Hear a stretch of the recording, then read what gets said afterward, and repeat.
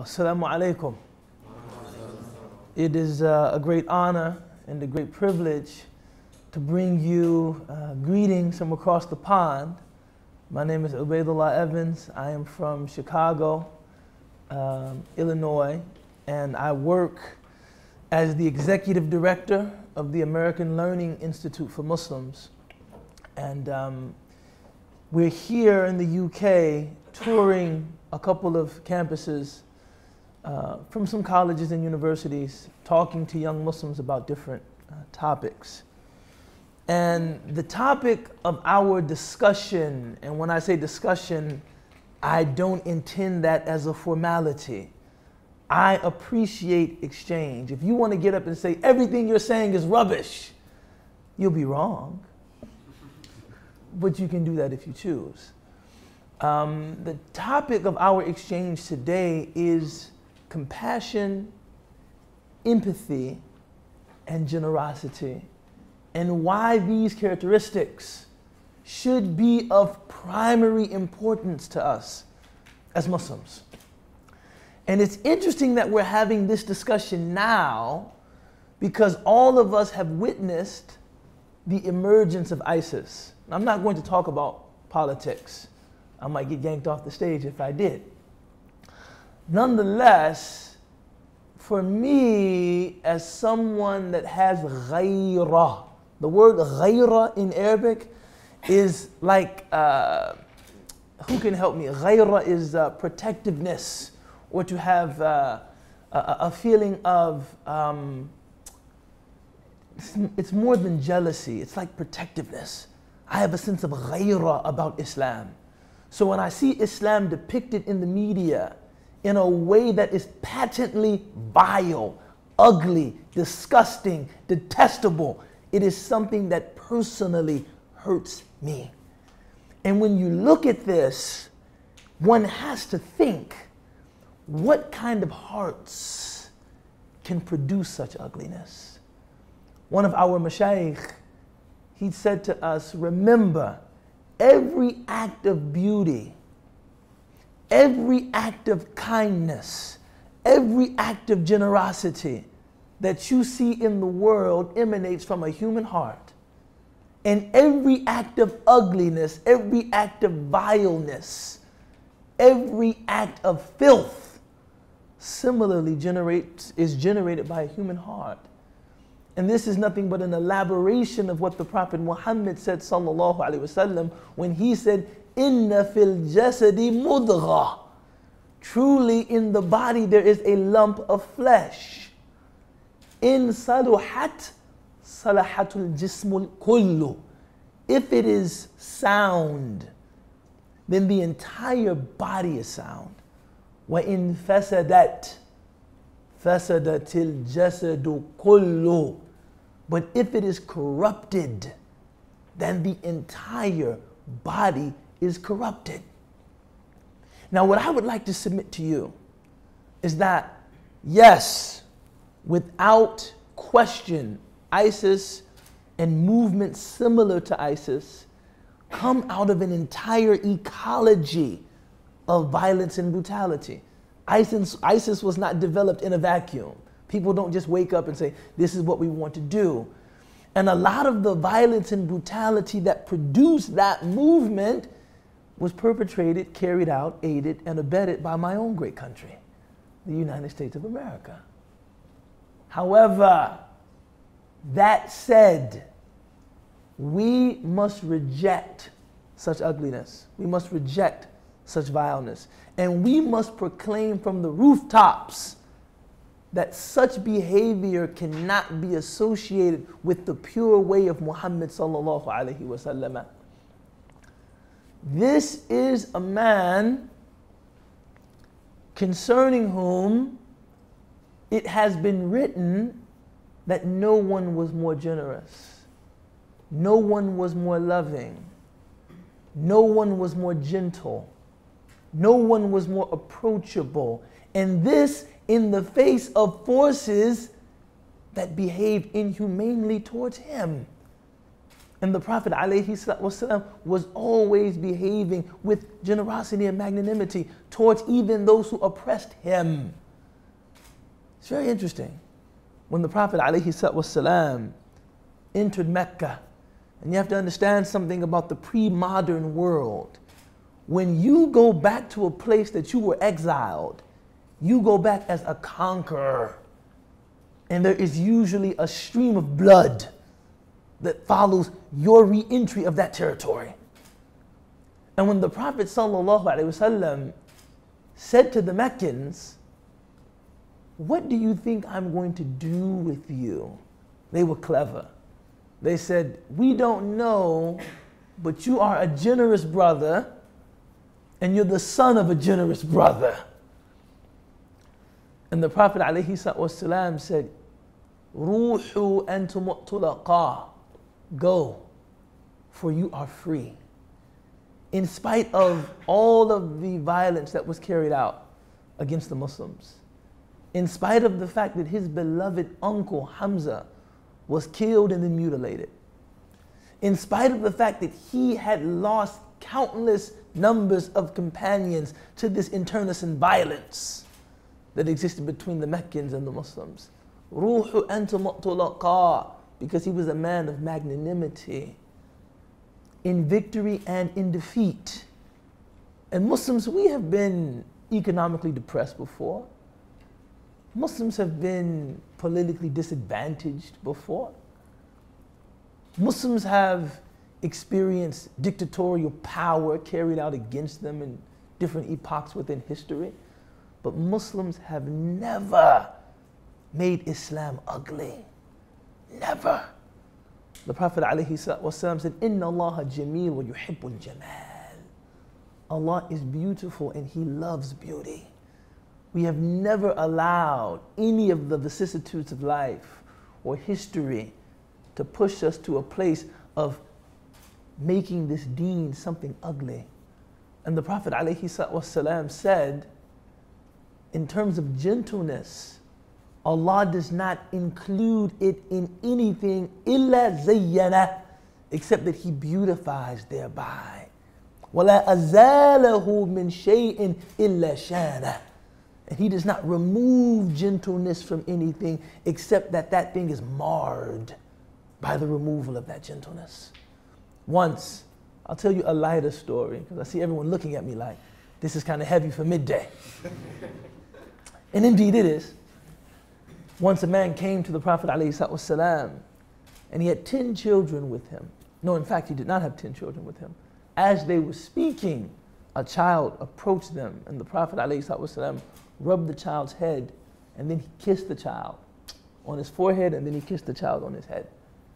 And the man said, in a spirit of machismo, "You know, I have 10 children, and I have never kissed any of them." "You kiss children?" And he said with incredulity, "You kiss children?" Kind of like this is something that is يعني تقل من المروة, something that takes away from your manliness, that you kiss children publicly. And the Prophet ﷺ said, "Yes, I kiss children. And what do I have in this deen for someone for whom rahmah has been removed from their heart?" This is the definitive stamp of His sunnah. This is the definitive stamp of our religion. Allah said, وَمَا أَرْسَلْنَاكَ إِلَّا رَحْمَةً لِلْعَالَمِينَ. We have only sent you as a mercy to all that exist. And somewhere down the line, and perhaps somehow, in some inexplicable way, we have forgotten the necessity of that mercy. Having lived among the Muslims for a very long time, I can say with confidence, we have produced some of the most authoritarian cultures known to man. A culture in which everyone who has a position of authority over anyone else is going to make them feel, carry, and bear the full burden of being their subordinate. This is what we have produced. You go to the Muslim world and bosses are treated like dictators. Husbands are dictators over their wives and their families. Children are dictators over of the smaller and less capable children. Mothers are dictators over the children. We have a culture of istibdad. The word in Arabic is istibdad, of despotism, tyranny. And it exists at every societal level. There's a feminist writer from Morocco, and I take issue with some of what she writes, but some of what she writes is of interest, named Fatima Mernissi. And she talks about, you know, of course she's talking about the horrors of patriarchal culture, but one of the things she said that I thought was spot on was that it's not simply this male-dominated society that exists at the top with the dictator, the strong man. It's something that plays out at every other level of society, within families, within places of employment, within political parties, and everywhere else. And then I was reading Sheikh Kawakibi, who was a 19th century Syrian scholar, and he was saying something, I think, awsa, something wider, something more vast. He said, it's not simply male domination.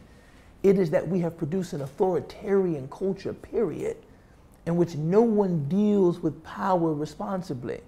And so it's easy for women to say, well, men are doing it, but all of us are doing it at different levels. And we have to investigate this, and we have to hold this here and hold the sunnah of the Prophet ﷺ here and see where they converge and where they diverge. I'll tell you a story. And for me, this story kind of sums it up. The Prophet ﷺ was talking to Salama. This is Salama, right? Her husband, Abu Salama, was martyred at Uhud. And the Prophet ﷺ said to her, you know, Allah could give you better than Abu Salama. And she was deeply in love with her late husband when he passed away. So she said quizzically, who could ever be better than Abu Salama? And the Prophet ﷺ said, well, you know I am a prophet, right? You know I am a prophet, you know. And she said, wait, hold on.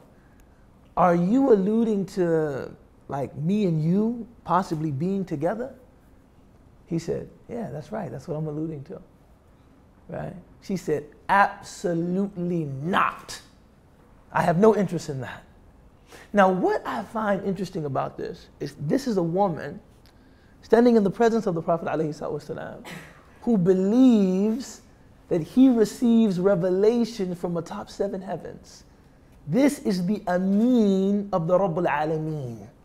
This is the trustworthy one who is vouchsafed with revelation from the Rabbul Alameen, from the Lord of everything that exists, and yet he's not good enough to be my husband.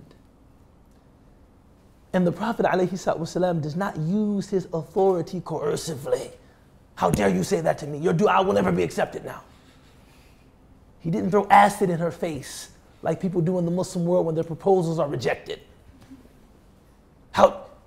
He did what every man whose proposal is rejected does. He said, why not?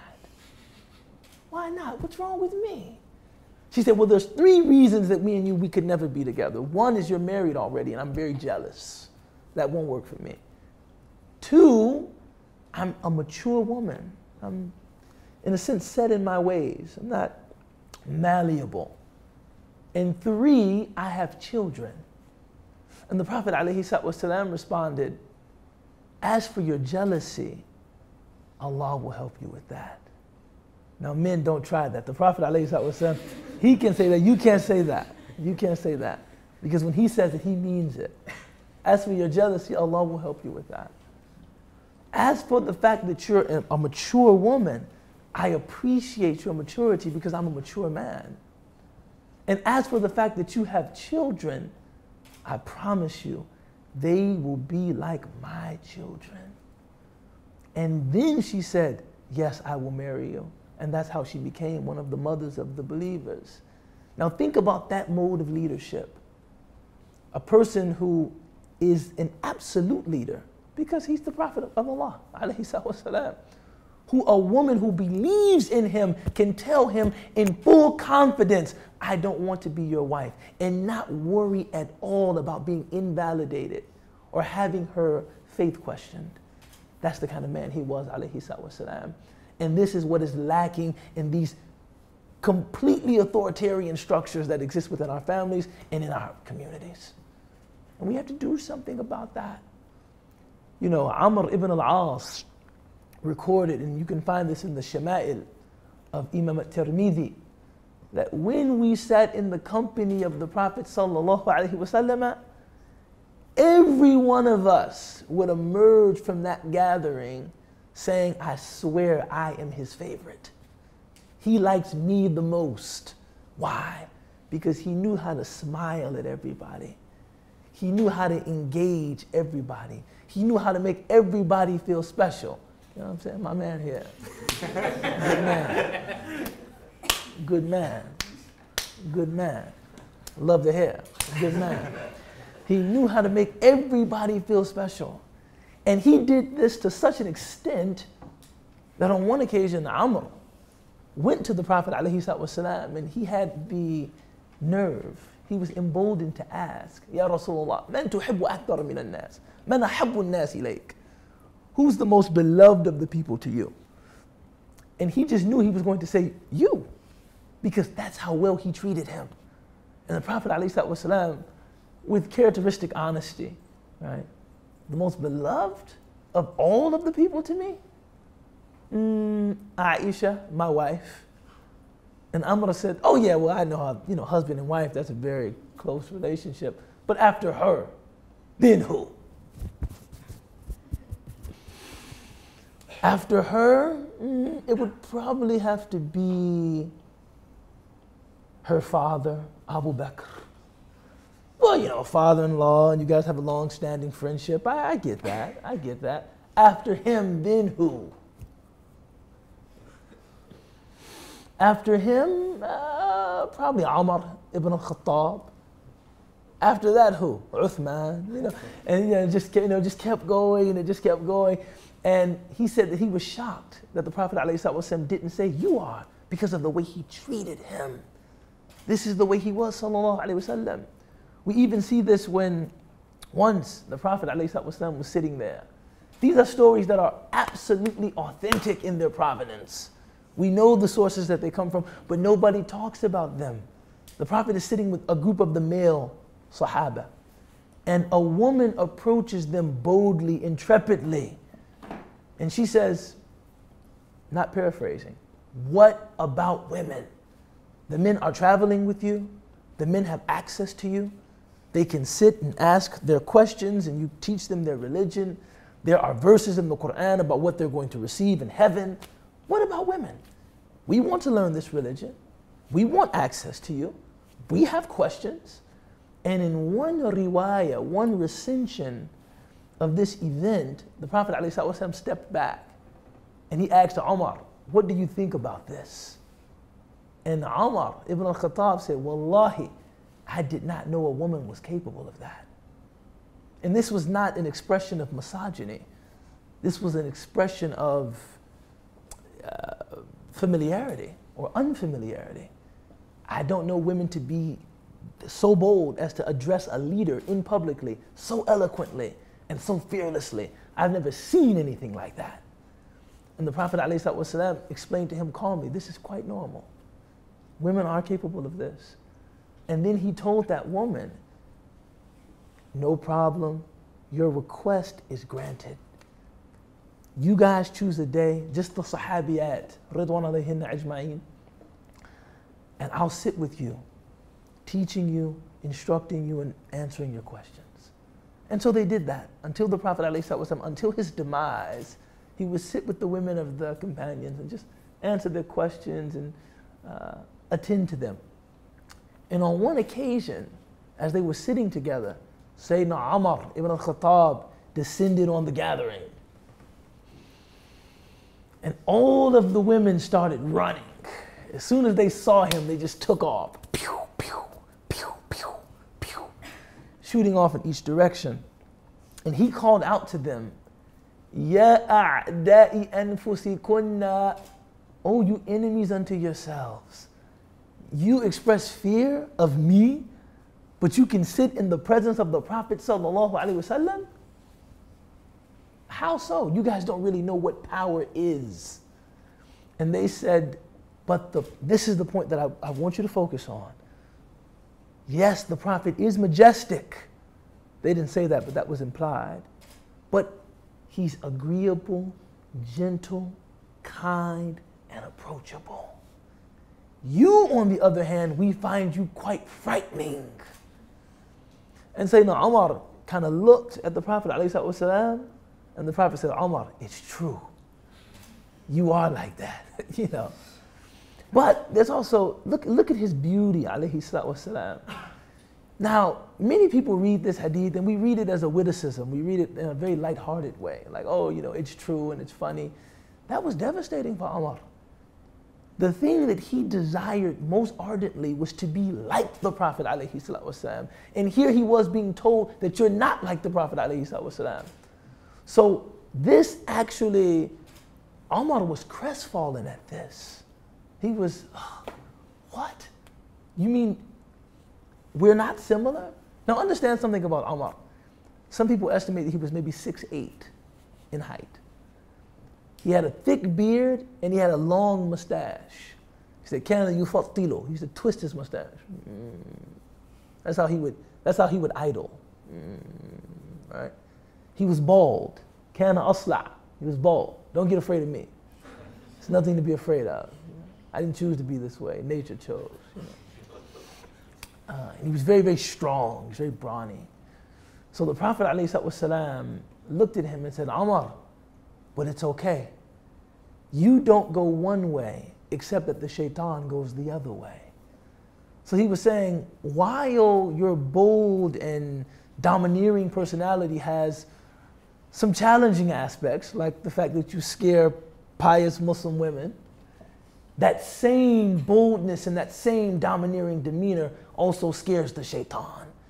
So that was a way of him kind of uplifting his friend. We are different in some ways, but there are some things about you that are things that I lack that are very, very positive. This is how the Prophet was, alayhi salatu wasalam, just a real generosity of spirit. Allah subhanahu wa ta'ala said, وَلَوْ كُنْتَ غَلِيظَ الْقَلْبِ لَنْ فَضُّوا مِنْ حَوْلِكَ. If you were hard-hearted at all, speaking to the Prophet ﷺ, the people would have fled from you. They would have fled from you.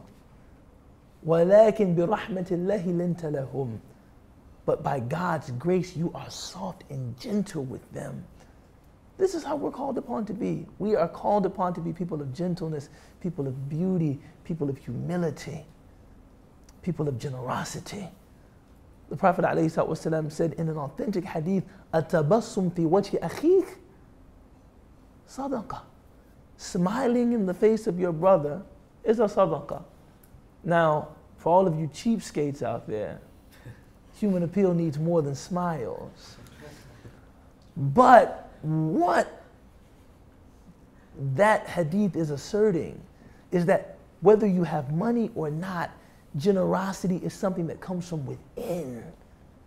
The Prophet ﷺ also taught every time you wake up, every joint in your body must perform an act of sadaqah. And one of the things we have recorded about him is that he used to dispense everything in his possession every day before he retired at night. This is how he was, alayhi salatu. Now, no one is asking you to do that. But we're saying, take from that example and bring it into your life so that you can become a person of greater compassion and greater empathy and greater sensitivity.